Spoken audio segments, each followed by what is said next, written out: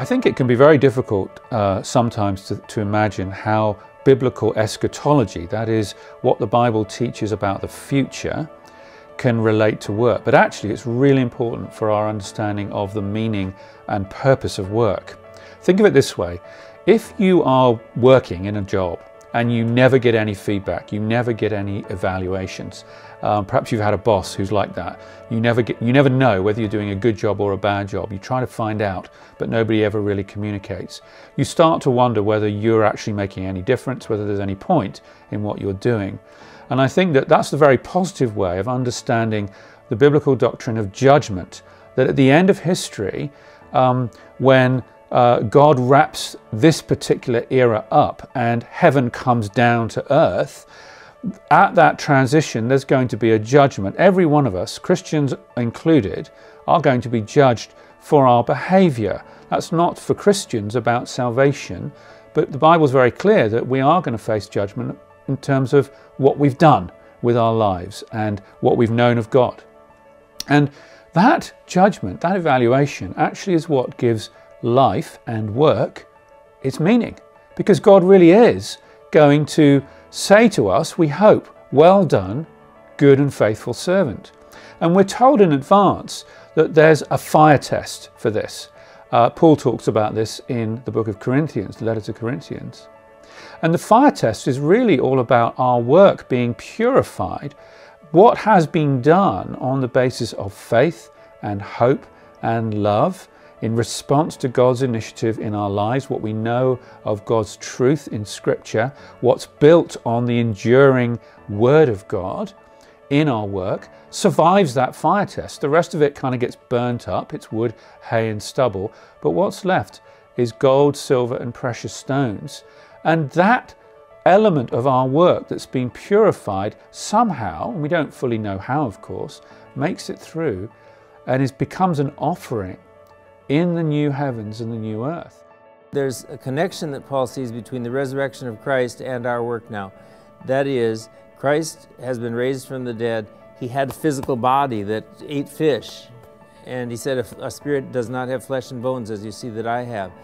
So the material body that he had was good. It was made perfect. And that means that there's some continuity between the material creation as it is now and after Christ returns in the new heavens and the new earth when sin is done away with.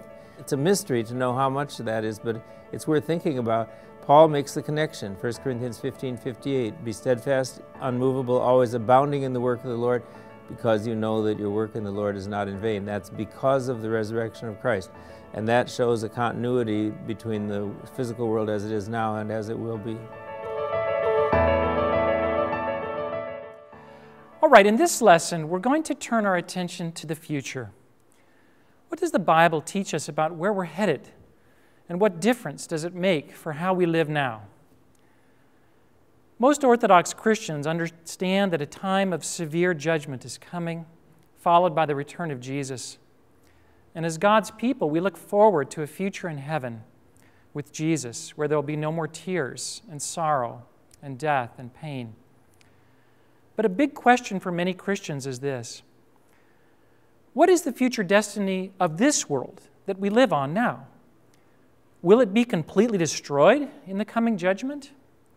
And if so, how does that affect how we think about our lives and especially our work now? The church over the last 200 years has been sharply divided on this question. On one side are people like the great evangelist, Dwight L. Moody. He likened this world to a sinking ship. In fact, he once famously said, "I look upon this world as a wrecked vessel. God has given me a lifeboat and said, 'Moody, save all you can.'" Now, Moody was a devout and a highly gifted Christian, and God used him to accomplish many great things. And yet he viewed this world as essentially doomed. Will it all burn? Moody and many others would seem to say yes. This same view has been popularized by Hal Lindsey in his hugely influential book that was published in 1970 called The Late Great Planet Earth. That's a book I read when I was a young Christian, and it shaped my view of the future of end times. And for millions of Christians around the world who've adopted this pessimistic view, it's resulted in a kind of a passivity towards the brokenness and the poverty and the injustice that it confronts us here and now. Because if everything will burn except for saved souls, well then why don't we just simply hang on until Jesus returns, when we're evacuated off of this doomed planet into heaven? If you think this way, well then it's reasonable to believe that your work here and now, it doesn't really matter. Why work to make this world a better place if it's going to be destroyed in the end? Why polish the brass on a sinking ship? The only work of real significance, according to this view, is evangelism. It's rescuing saved souls off this doomed planet. Ideas have consequences. The understanding of the end times has deeply impacted at least 2 generations of Christians all around the world, and the consequences have been profound. Take, for example, the great missionary Amy Carmichael, probably one of the greatest missionaries in the first half of the 20th century. Her missionary activity took her to Japan and later to Sri Lanka and then finally to India, where she was horrified to discover the ritual, abortion, and female infanticide were commonly practiced, as they continue to be in India even today. In addition, many of the young women that she served were being systematically sold off as slaves to nearby pagan temples, and they were being raised as cult prostitutes. Within a few years of her arrival, Carmichael established a mission to protect and to shelter these girls. And though she had to suffer persecution from various Hindu sects, as well as the bureaucratic resistance of the British colonial government, she built an effective and dynamic ministry that was renowned for its courage and its compassion. And yet, incredibly, when newly arrived missionaries arrived in India from England, they challenged Carmichael. They said that her work to build an orphanage and a school were, quote-unquote, worldly activities, and they distracted her from the more important task of saving souls. Why work for the blessing and the flourishing of India if it, along with the rest of the world, is going to be destroyed in the end? On the other side of this debate, you had Christians who held an entirely different view of the future destiny of this world. They aligned themselves with political progressives, and in doing so, many of them abandoned the core doctrines of the Christian faith, including the sinfulness of man, the need for personal salvation. They believed that it would be possible to organize societies here and now in such a way that a kind of utopia would result, a perfect society here and now on this side of Christ's return. And this became known as the social gospel movement. It reached its apex about 80 years ago, but it still retains influence today. One of its main spokesmen was a famous American journalist named Horace Greeley. And he wrote, "The heart of man is not depraved. His passions do not prompt wrongdoing and evil.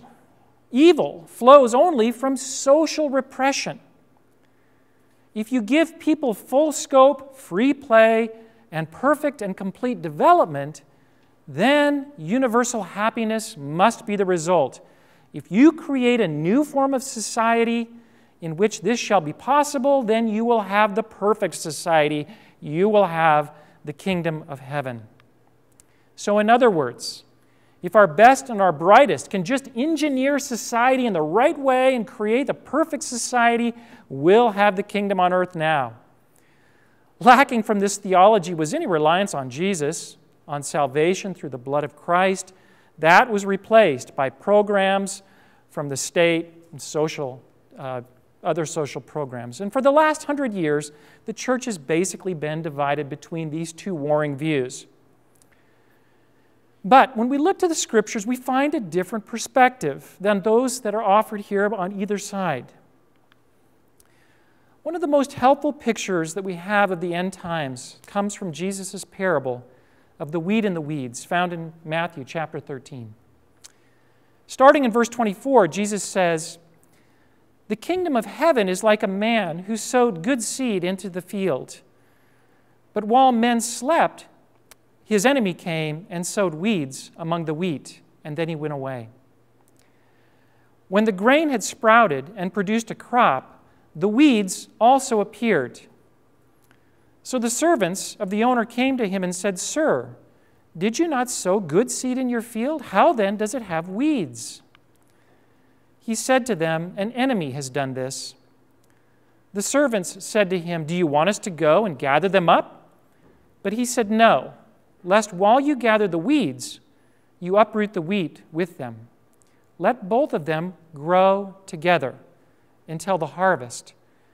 And at the time of the harvest, I will say to the reapers, first gather the weeds and bind them into bundles and burn them, but gather the wheat into my barn." Later in the same chapter, Jesus provides an explanation of this parable. Starting in verse 37, he says, "He who sows the good seed is the Son of Man. The field is this world. The good seeds are the sons of the kingdom, but the weeds are the sons of the wicked one. The enemy who sowed them is the devil. And the harvest is the end of this age, when the reapers are the angels. Therefore, as the weeds are gathered and burned in the fire, so it will be at the end of the age. The Son of Man will send out his angels. They'll gather out of his kingdom all things that offend and those who practice lawlessness, and he'll cast them into a furnace of fire, where there will be wailing and gnashing of teeth. But the righteous will shine forth as the sun in the kingdom of their Father. He who has ears, let him hear." This is a parable about the world now and what is to come of this world. For the field represents this world. And in this field, two things are growing simultaneously, side by side, the wheat and the weeds. The wheat represents the sons of the kingdom sown into the field by Jesus. The weeds represent the sons of the devil and the things that they produce, lawless actions that are displeasing to God. This parable critiques both sides of the debate over end times. To those who hold to a pessimistic view of the world, believing that things are only going to go from bad to worse, and when they get really bad, Jesus is going to come back and evacuate us out of this world before destroying it, this parable says, no, you're only looking at the weeds. Rather, you should focus on the wheat, for it too is growing, it's bearing fruit. Focus on the work of the church around the world as the church grows and multiplies and as it obeys Christ's command to love God and neighbor in ways that bring a transforming change to communities and to nations.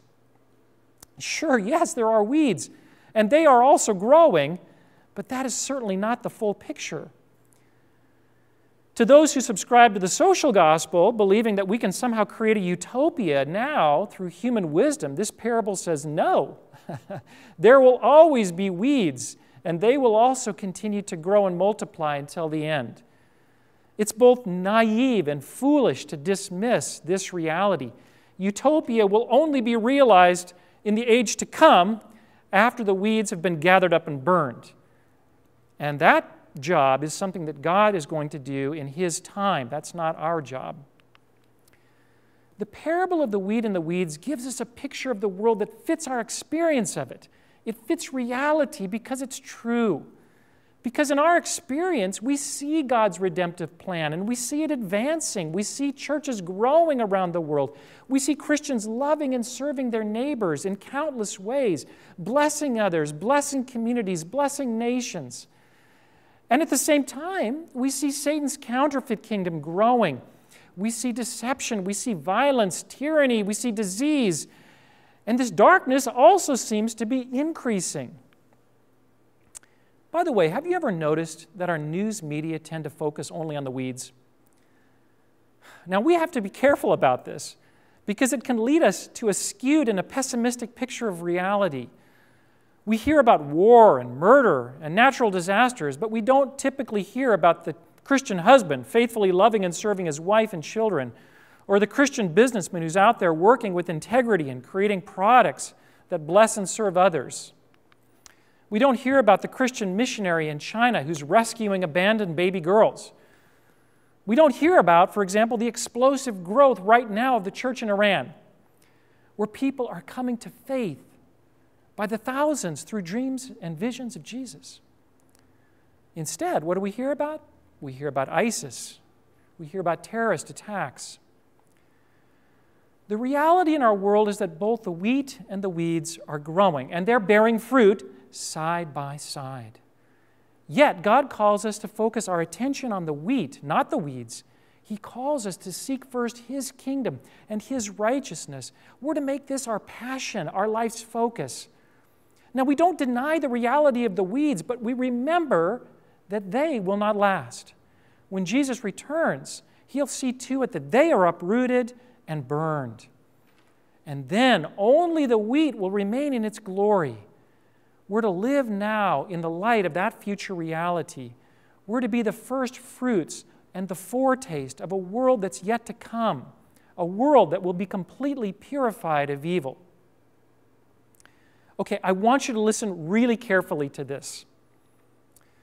The wheat that is growing now on this earth will not be burned after Jesus returns. It will be preserved. It will last. I want you to think about this because it has massive implications for your work. In answer to the question, will it all burn, we can say emphatically, no. Only the weeds will be burned.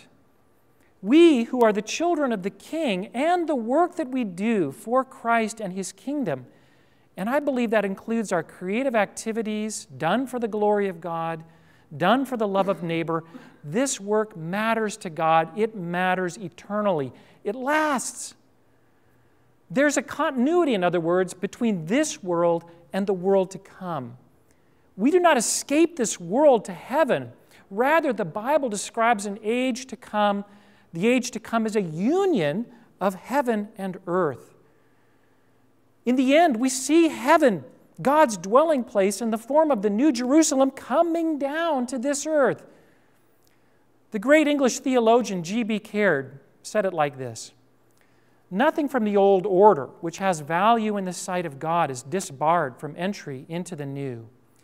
The treasure that men find up laid in heaven turns out to be the treasure and the wealth of the nations, the best that they have known and loved on earth, redeemed of all imperfections and transfigured by the radiance of God." N.T. Wright, the famous theologian, makes a similar point. He says, "What you do in the present, by painting, preaching, singing, sewing, praying, teaching, building hospitals, digging wells, campaigning for justice, writing poems, caring for the needy, loving your neighbor as yourself, this will last into God's future. They are part of what we may call building for God's kingdom." What exactly will this look like? Well, we can't say with certainty, for we see through a glass dimly.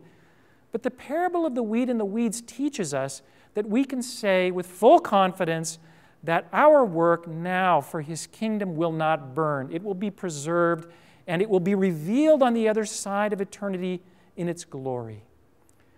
Recently, we met a gentleman named Chris Johnson. He's a lighting and sound technician and engineer from Texas. And when he understood these truths that I'm sharing with you, it just transformed the way he saw his work. He basically shared his testimony this way. He said, I came to realize that we were created to create, and that God takes so much pleasure in us and in what we do that He sacrificed Himself so that neither we nor our best creations would be burned up." How would you see your work differently if you knew that it was so valuable to God that He would preserve it in the age to come, that it would have eternal significance? Martin Luther once said, "Our whole life should be nothing but praise to God. Even if the Lord would return tomorrow, I would plant a sapling today." So how about you? What trees are you planting now that will last into eternity?